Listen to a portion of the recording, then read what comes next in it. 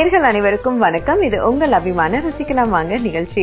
நம்முடைய ருசிக்கலாம் வாங்க நிகழ்ச்சியில நமக்காக திருமதி ராஜேஸ்வரி அவர்கள் என்னெல்லாம் ரெசிபி சமைக்க போறாங்கன்னு பார்க்கலாம். வணக்கம் மேம். வணக்கம். எப்படி இருக்கீங்க மேம்? நல்லா இருக்கேன். சோ மேம், இன்னைக்கு என்ன ரெசிபிஸ்? இன்னைக்கு ப்ரோக்கோலி பராட்டா, அப்புறம் ஒரு சிம்பிள் டொமேட்டோ சல்சா. சூப்பர். சோ நீங்க சமைச்சாலே ரொம்ப சிம்பிளான ரெசிபிஸ் தான் இருக்கும். சோ ஃபர்ஸ்ட் என்ன மேம் செய்றீங்க? ப்ரோக்கோலி பராட்டா. ஓகே. ப்ரோக்கோலி பராட்டாக்கு மாவு ரெடியா பிசைஞ்சு வச்சிருக்கோம். இப்போ ஸ்டஃபிங் செய்ய போறோம். ஓகே. ஃபர்ஸ்ட் கடாய் ஹீட் பண்ணிட்டு எண்ணெய் ஊத்த போறோம்.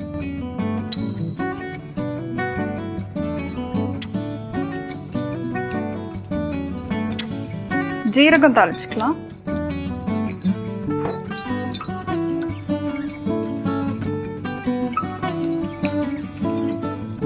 ஜீரகம் வெடிச்சதும் வெட்டி வச்சிருக்க வெங்காயம் போட்டுக்கிறோம். நல்லா பொடியா நறுக்கிக்கலாம். இல்லாட்டி ஸ்டஃபிங்ல வந்து நம்ம பரோட்டா ஸ்டஃப் பண்ணும்போது ரோல் பண்ண சரியா வராது. அதனால நல்லா ஃபைனா கட் பண்ணிக்கணும். ப்ரோக்கலி அப்படின்றதே வந்து கொஞ்சம் ஹெல்த்தியா, ஆமா, ஹெல்த்தியா இருந்தாலுமே கொஞ்சம் வந்து அவாய்ட் பண்ணக்கூடிய ஒரு விஷயம் தான் குட்டீஸ்ல. சோ இது மட்டும் வச்சு பண்ற பரோட்டா எப்படி இருக்கும்?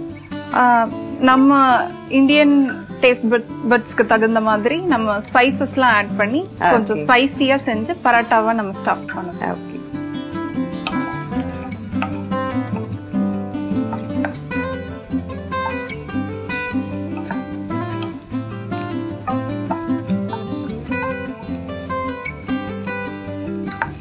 வெங்காயம் நல்லா சாஃப்டா ஆகுற வரைக்கும் வதக்கிடுவோம்.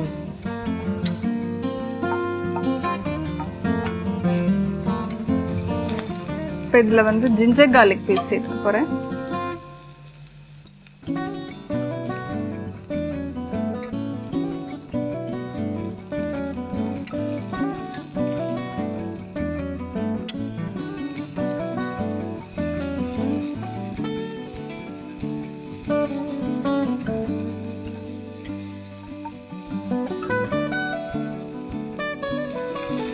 இதுல ப்ரோக்கோலி சேர்த்துக்கலாம். ப்ரோக்கோலி வந்து நல்லா தண்ணி கொதிக்க வச்சுட்டு குட்டி குட்டி ஃப்ளோரட்ஸா கட் பண்ணிட்டு அது ஒரு 2 minutes அதுல பாயில் பண்ணிட்டு எடுத்துடணும். டக்குன்னு எடுத்துட்டு பச்சை தண்ணியில நல்லா அலசிடணும் உடனே. அப்பதான் வந்து ஓவர் குக் ஆகாம இருக்கும். அப்புறம் தண்ணி நல்லா பேட் பண்ணிட்டு மிக்சியில போட்டு ஒரு சுத்தி வச்சிருக்கேன்.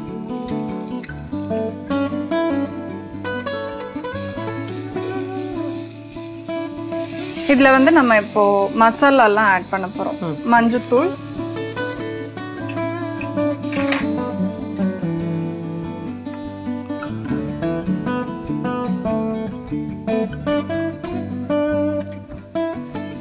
சேப்பு மிளகாத்தூள்,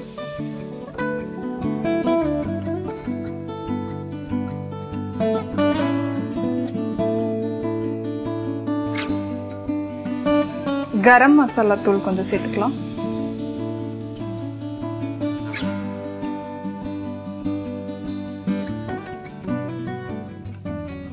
உப்பு சேர்த்துக்கலாம்.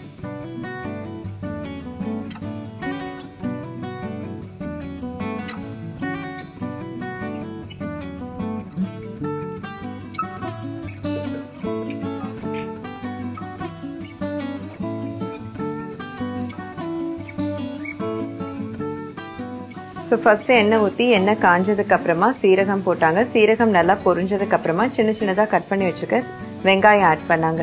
ஸோ வெங்காயம் கொஞ்சம் வதங்குற டைம்ல இஞ்சி பூண்டு விழுது சேர்த்துக்கிட்டாங்க. ஸோ அதையும் நல்லா வதக்கிட்டு ப்ரோக்கலி வந்து பாத்தீங்கன்னா நல்லா கொதிக்கிற சுடுதண்ணில சின்ன சின்னதா கட் பண்ணி போட்டு 2 minutesல எடுத்துடணும். எடுத்துட்டு அது மறுபடியும் வந்து சில்லுன்னு இருக்கிற நார்மல் வாட்டர்ல போட்டு அகைன் அதை நல்லா வடிகட்டி அதை மிக்சியில துருவி வச்சிருக்காங்க. ஸோ அந்த ப்ரோக்கலி ஆட் பண்ணாங்க. அண்ட் மசாலான்னு பாத்தீங்கன்னா மஞ்சள் தூள், தேவையான அளவு உப்பு, கரம் மசாலா சேர்த்திருக்காங்க. அண்ட் கொஞ்சமா மிளகாய் தூள் ஆட் பண்ணிருக்காங்க. இந்த மாதிரி கொஞ்சம் சுருங்குற அளவுக்கு நம்ம வதக்கிக்கிறோம்.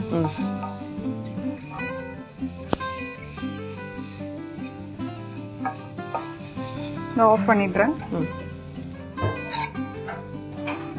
இப்ப ஸ்டஃபிங் ரெடி ஆயிடுச்சு. நம்ம இப்போ ஸ்டஃப் பண்ணி ரோல் பண்ணிடலாம்.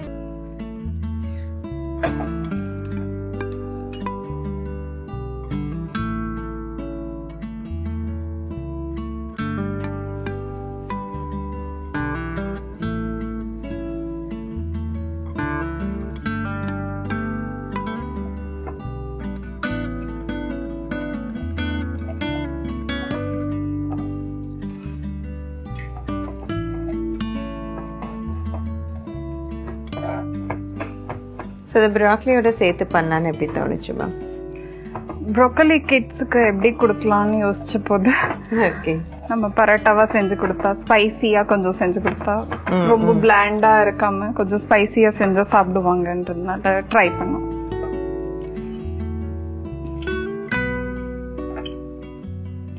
எப்பயுமே ஸ்டஃப்டு பரோட்டாக்கு வந்து நம்ம மாவு எந்த அளவு எடுக்கிறோமோ அதே அளவு ஸ்டஃபிங் வச்சோம்னா கரெக்டா இருக்கும் டேஸ்ட்டுக்கு. இந்த மாதிரி திக்கா ரோல் பண்ணிட்டு உள்ள ஸ்டஃபிங் வச்சு சீல் பண்ணிடலாம்.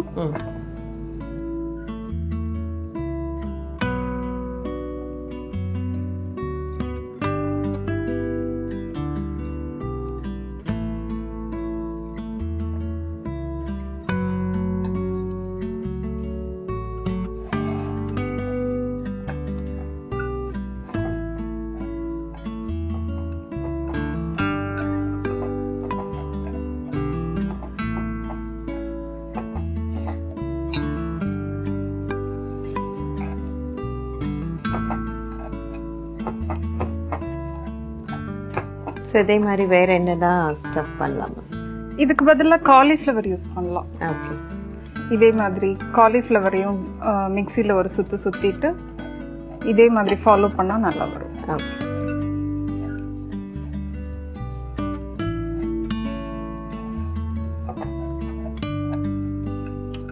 ஸோ இந்த மாதிரி தேய்ச்சிட்டு பரோட்டா குக் பண்ற மாதிரி குக் பண்ணி.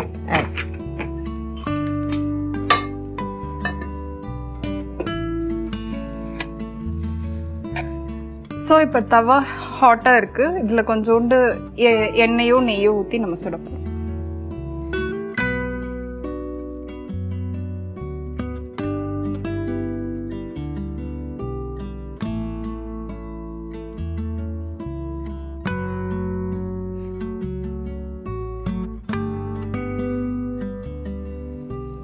மேல கொஞ்சம் எண்ணெய் ஊத்திக்கலாம். ஓகே,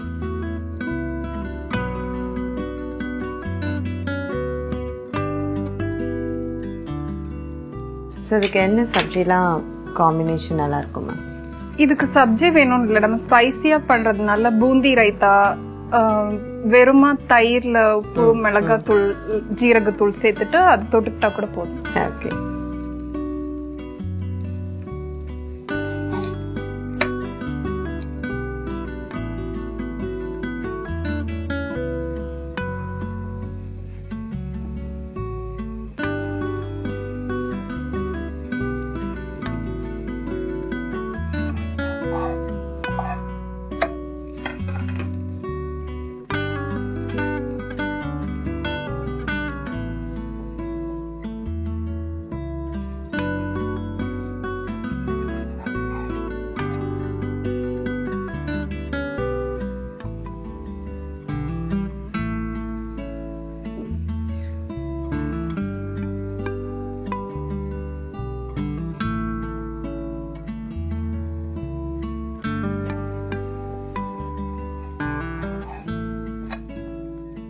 ஸோ இந்த மாதிரி கோல்டன் ஸ்பாட்ஸ் வர வரைக்கும் நம்ம குக் பண்ண போதும். அவ்வளோதான், ரெடி ஆயிடுச்சு. Okay,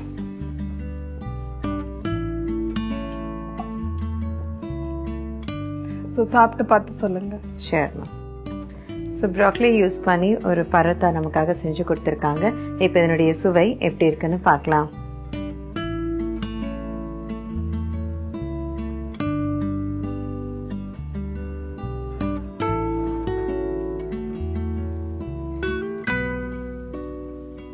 fantastic ma'am. ஸோ உண்மையிலே இல்லை ப்ராக்லி இருக்குன்னு சொன்னால் மட்டும்தான் தெரியும். ஸோ அதுக்கேற்ற மாதிரி நல்லா நீங்கள் துருவிட்டீங்க. அண்ட் சேம் திங் மசாலாலாம் போட்டு மேட்ச் பண்ணிட்டீங்க.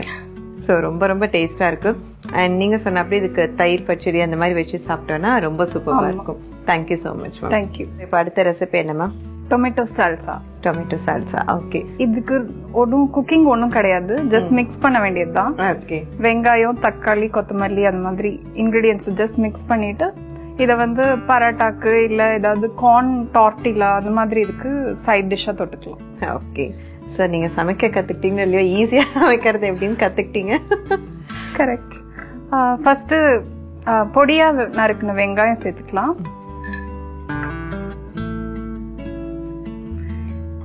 நான் சாதாரணமா இங்க கிடைக்கிற வெங்காயம் சேர்க்கிறேன். இங்க yellow onion கிடைக்கும், அது கிடைச்சதுன்னா ரொம்ப நல்லது. ஓகே.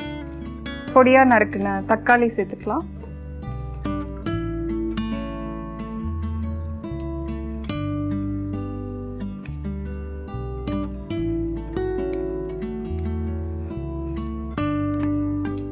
கொத்தமல்லி சேர்த்துக்கலாம்.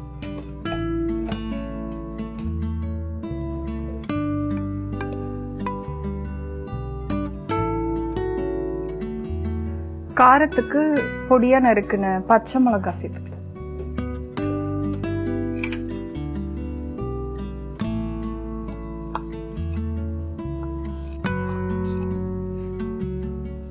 கருப்பு மிளகுத்தூள் சேர்த்துக்கலாம்.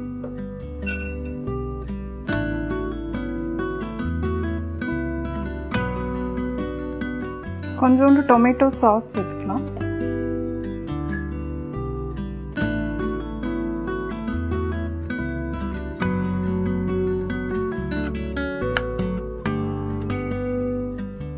தேன் கொஞ்சம் சேர்த்துக்கலாம். காம்பினேஷனே அட்டகாசமா இருக்கே.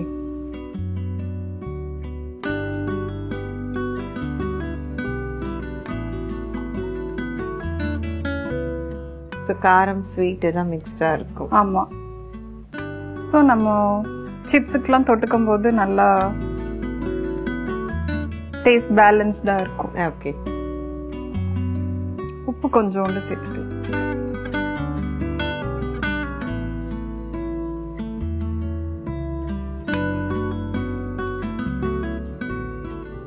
அவ்வளவுதான், இதை அப்படியே மிக்ஸ் பண்ணிடலாம்.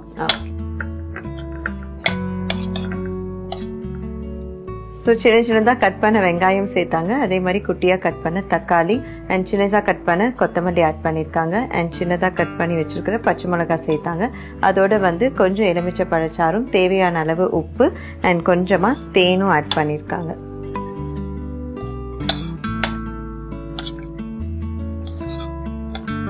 இதுல ஸ்வீட் கார்ன் சீசன் இருக்கும்போது ஸ்வீட் கார்ன் ஆட் பண்ணலாம். அப்புறமா மாம்பழம் செங்காயா இருக்கும், பழுத்ததும் இல்லாம காயாவும் இல்லாம செங்காயா நடுத்தரமா இருக்கிறத கட் பண்ணிட்டு இதுல சேர்த்தா இன்னும் நல்லா இருக்கும். ஓகே.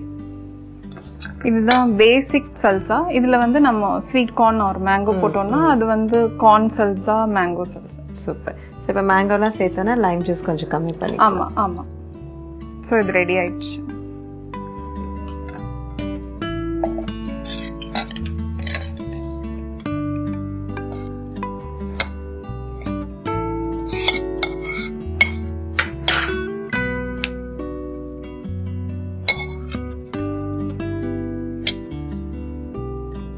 ஸோ நீங்கள் இதை டேஸ்ட் பண்ணி பார்த்துட்டு சொல்லுங்கள். Thank you ma'am. ஸோ கலர்ஃபுல்லான ஒரு டொமேட்டோ சல்சா ரெடி பண்ணி கொடுத்துருக்காங்க. இப்போ என்னுடைய டேஸ்ட் எப்படி இருக்குன்னு பார்க்கலாம்.